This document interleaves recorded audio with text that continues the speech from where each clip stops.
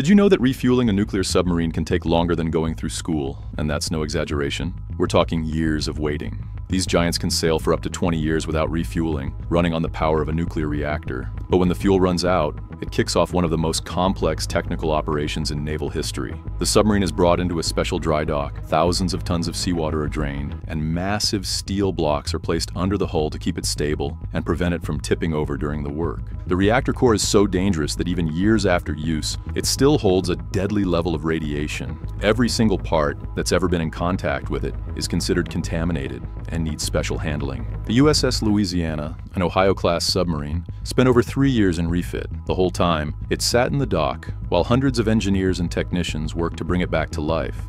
The fuel core isn't like a battery you can just swap out. It's a solid block of radioactive material, handled only by highly specialized crews in heavy protective suits, with radiation monitors on them at all times. Refueling one of these subs costs billions of dollars, and every mistake could cost even more, not just in money, but in human lives. Alongside refueling, they also upgrade the sub, replacing electronics, repairing the hull, and installing new navigation and communication systems. After that, it returns to service as a practically brand new warship.